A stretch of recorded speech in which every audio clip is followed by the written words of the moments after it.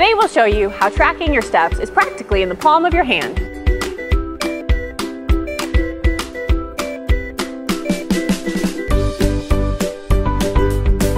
Hi everyone, I'm Jackie at Bask, and today we're kicking off our series with a question from June in St. Petersburg.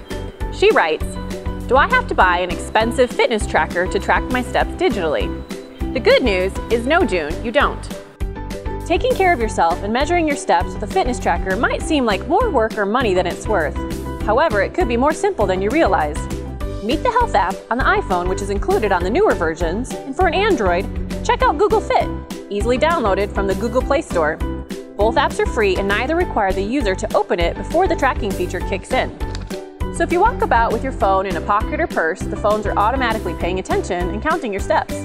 Just don't forget to take your phone with you, and this will work in place of a wearable fitness tracker. Please stay tuned for more videos from your friendly tech advisors at Bask. Catch you next time.